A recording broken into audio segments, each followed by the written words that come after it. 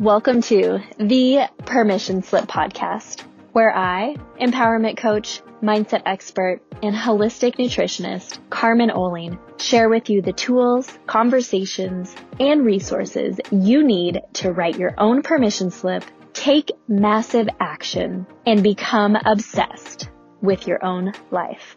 Let's get started. Welcome back to the Permission Slip podcast. This is going to be a mini episode for you today, all about your voice and your story. I know for certain that stories are the thing that connect us more than anything else. I could tell you the steps 1, 2, 3 to get from here to where you want to be all day long and speak until I'm blue in the face about strategy and practices and things that you can implement.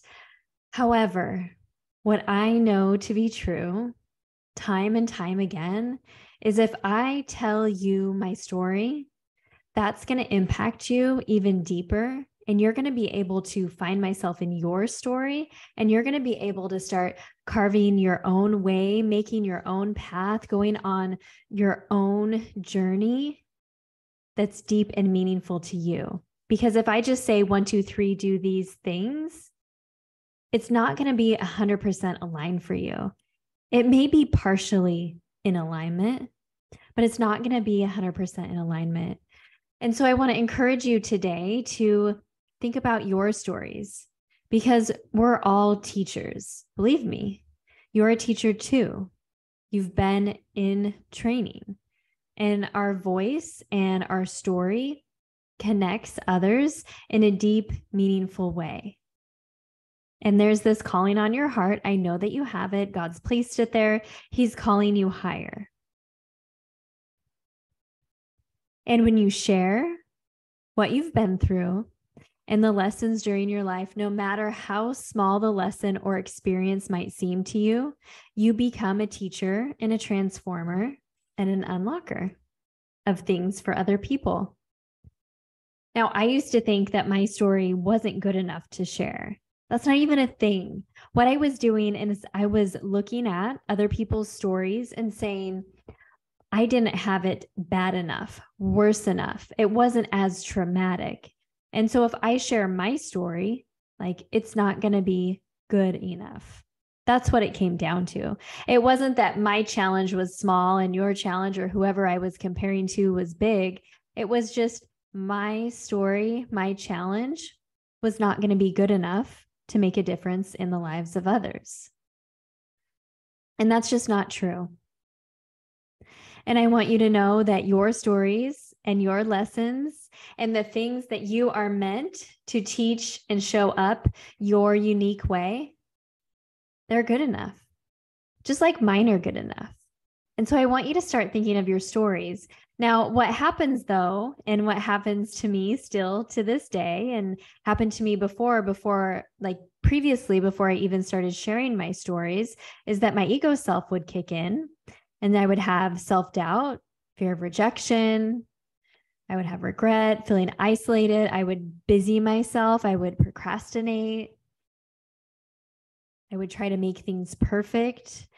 You know, that whisper inside your head that says, who do you think you are?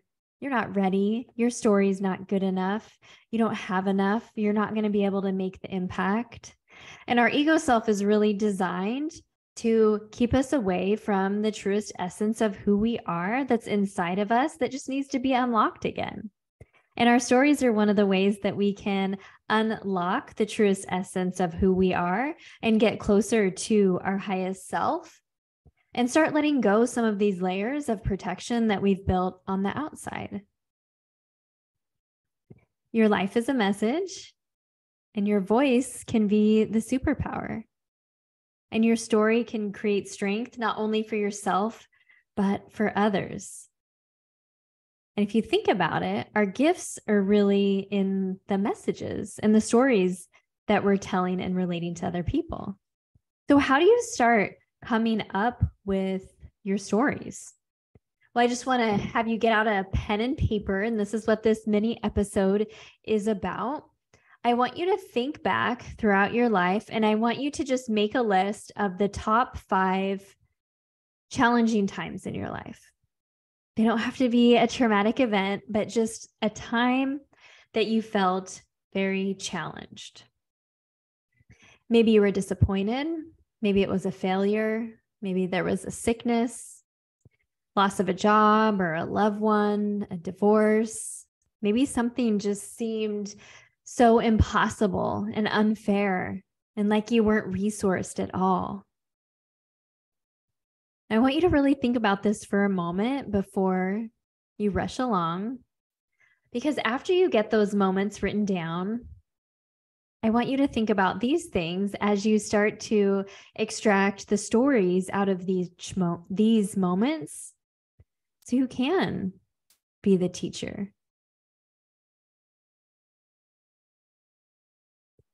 I read once in the book Believe Bigger that remember, the mess is the masterclass for your life mission. So sometimes what we think is a mess, it's really our masterclass to start being the one to share the story and the lesson that we've learned so we can really show the world how great life truly is. So now that I've given you some time to write down your 5 moments, here's what I want you to ask yourself. What do you wish someone had told you back then? And you want to answer this question for each of the challenging moments. For example, when I was diagnosed with MS at age 25, and I started just doing everything the doctor said and being a good girl and following all the protocols, I wish someone would have told me, Carmen, you have to be your greatest health advocate. Not everything the doctors are going to tell you to do are going to be of your best interest. Your body knows, and you need to listen to it, and you need to research, and you need to ask questions because you need to be your advocate. They are not you, and they are not inside of your body. So when you ask yourself, what do you wish someone had told you? If someone would have told me that, I could have saved myself a year of taking this horrendous medication that made me feel like I had the flu 3 times a week and left marks all over my body and left me in a deep depression that I was hiding and making it mean something about myself. I was very shameful of this because I didn't want people to look down upon me. It was a rough time and I felt very, very alone. And I possibly could have saved myself from that if someone would have told me that. So the next thing is, what do you believe at your core to be true? So as you think of these 5 most challenging times of your life or traumatic events, whatever you've written down, what do you now know at your core to be true?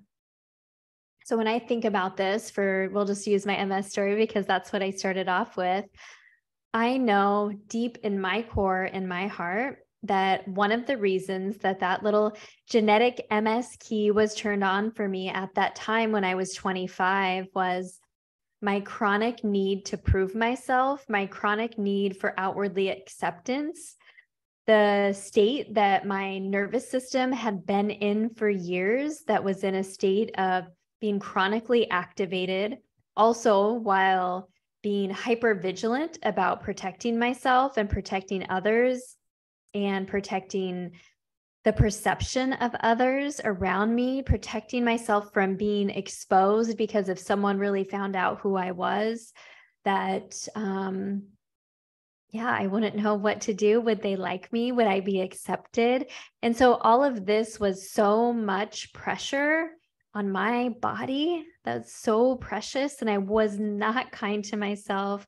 I was in constant judgment and criticism of myself and constantly going, and not stopping.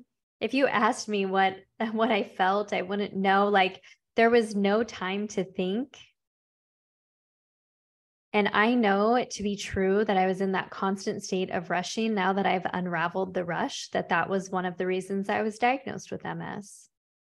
And one of the reasons that I thrive today is I've unraveled that rushing. I've unraveled that nervous system while I'm still working on it, because it's so easy to get back into that conditioned pattern. I know that to be true. And then the last question is, what is the one thing that you want others to know? One thing that would really give them hope, confidence, and clarity.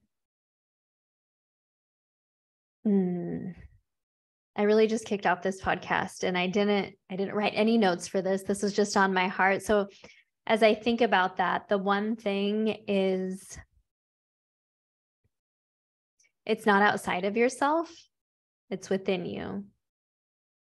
But you've probably just covered it up with layers and layers of this identity that you've built for yourself. That's not the truest essence of who you are. And if you can unravel that and let go of some of your armor and share and be vulnerable and connect deeply with others, with yourself, with God, or spiritual relationship of your own understanding, you can start letting go of control and letting go of some of the pressure. And when you let go of some of the pressure and some of the control, it creates some space in your life. You can realize and be grateful for what you have and be content and still hope for more. But do it in a way that's feels aligned and in flow. And you feel free and clear and confident. And it doesn't have to be that hard. Maybe things will be challenging, but you can approach them with ease and joy and a sense of curiosity that completely changes things for you. Not only outwardly, but innerly. That's not even a word, but inside, that creates this calm sense of peace, even if you don't yet see the end result. And that's available to you. It'll just take a little bit of work to get there. So owning your voice really takes a mindset shift, owning your story and telling it, but it invites so many new possibilities. And when you think about it, this is not something you're going to have to practice. This is not something that you're going to have to learn. Okay, you might want to practice telling the story just to feel comfortable with it. But it's not something you can necessarily write or script. It's already happened. And when you share it from your heart with a place of passion, it just flows. And when it just flows, you know for certain that it's going to hit the heart of someone else. It's going to impact them in a big way. It's going to become part of your purpose. And purpose always leaves us clues. And one of the best ways we can find purpose is to show up and help other people naturally. And our purpose just powerfully comes along when we do that. And it starts with sharing our stories and our lessons. So that's all that I had for the podcast today. I just want to encourage you to find your voice, to let go of the need to dull yourself, let go of the need not to speak up when you want to speak up, let go of the need to fit in, let go of the need to abandon yourself just to fit in, and start stepping up to be the one to share your stories and share vulnerably and share the lessons to impact the lives of others in a big way. Because when you do, you can be the one to show the world how great life truly is.